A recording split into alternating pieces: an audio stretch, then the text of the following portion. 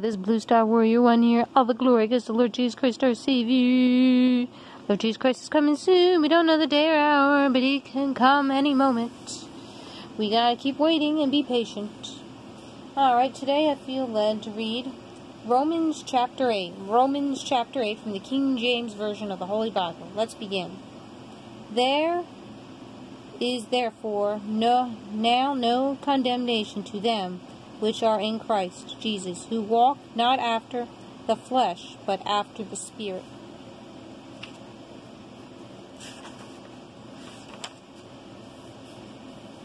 For the law of the Spirit of life in Christ Jesus hath made me free from the law of sin and death. For what the law could not do, in that it was weak through the flesh, God sending his own Son in the likeness of sinful flesh, and for sin condemned sin in the flesh, that the righteousness of the law might be fulfilled in us, who walk not after the flesh, but after the Spirit. For they that are after the flesh do mind the things of the flesh, but they that are after the Spirit, the things of the Spirit.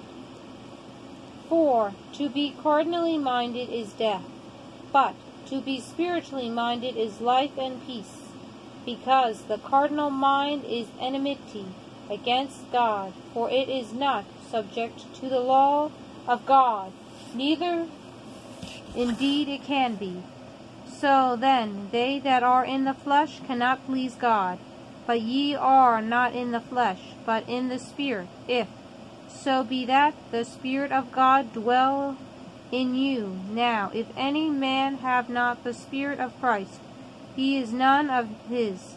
And if Christ be in you, the body is dead because of sin, but the Spirit is life because of that righteousness. But if the Spirit of him that raised up Jesus from the dead dwell in you, he that raised up Christ from the dead shall also quicken your mortal bodies by his Spirit that dwelleth in you.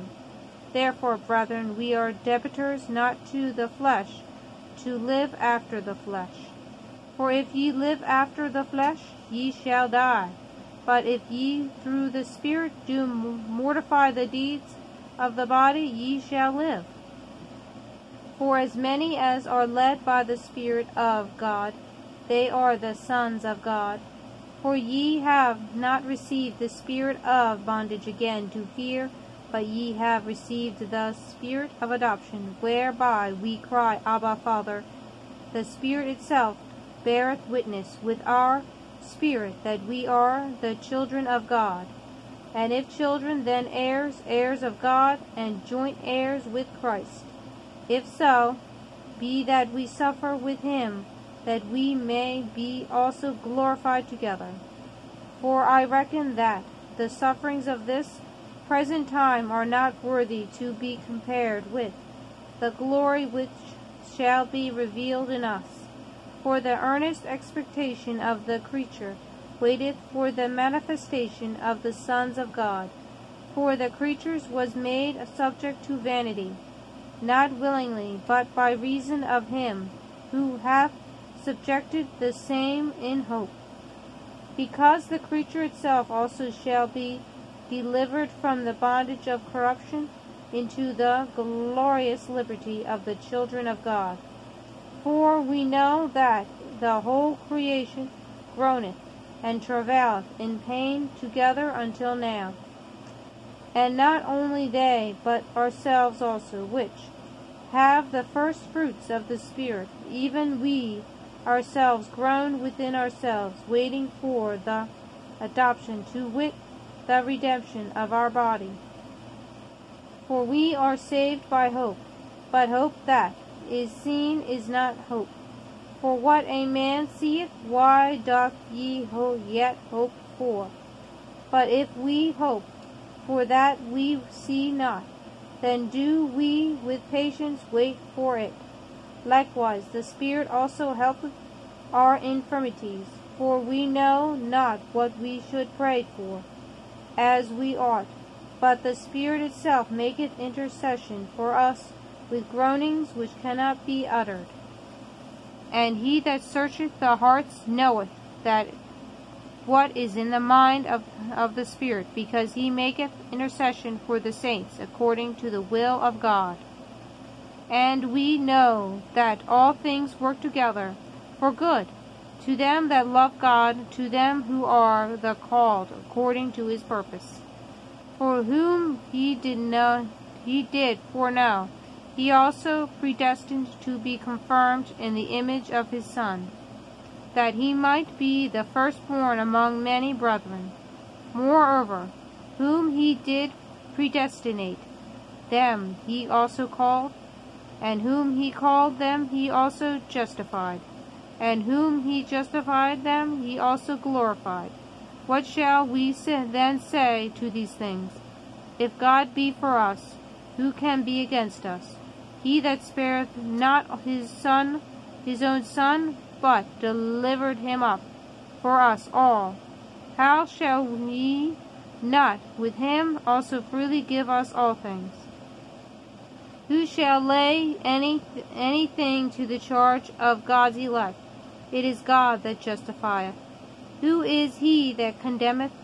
It is Christ that died, yea, rather than that is risen again, who is even at the right hand of God, who also maketh intercession for us. Who shall separate us from the love of Christ? Shall tribulation, or distress, or persecution, or famine, or nakedness, or travail, or sword? As it is written, For thy sake we are killed all the day long. We are accounted as sheep for the slaughter.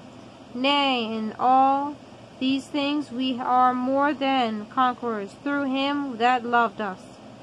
For I am persuaded that neither death, nor life, nor angels, nor principalities, nor powers, nor things present, nor things to come, nor height, nor depth, nor any other creature shall be able to separate us from the love of God, which is in Christ Jesus our Lord. Amen. I just want to add that nothing in this world can separate us from Lord Jesus Christ. Not our husbands, not our wives, not our children, not our parents, not our friends or relatives, and not materialistic things or anything like that. Jesus Christ should be always number one in your heart over everything. God, please be with all my subscribers, viewers, and their family members and loved ones. Please fill them all with the Holy Spirit. Wash them all in Lord Jesus Christ's blood. Please lead them all to Lord Jesus Christ. Please bless them with the heart healing and deliverance they need. Please bless them with food and wash all their food in Lord Jesus Christ's blood. Please bless them with good finances so they have a roof over their head. Please wash all their internet connections and devices in Lord Jesus Christ's blood. And please bless them with good health. Please do all these things if it is in your will, God, and if they have not taken the mark. And please use your humble servant in any way you see fit. In Lord Jesus Christ's holy name, amen, amen. Thank you for listening. Peace be with you.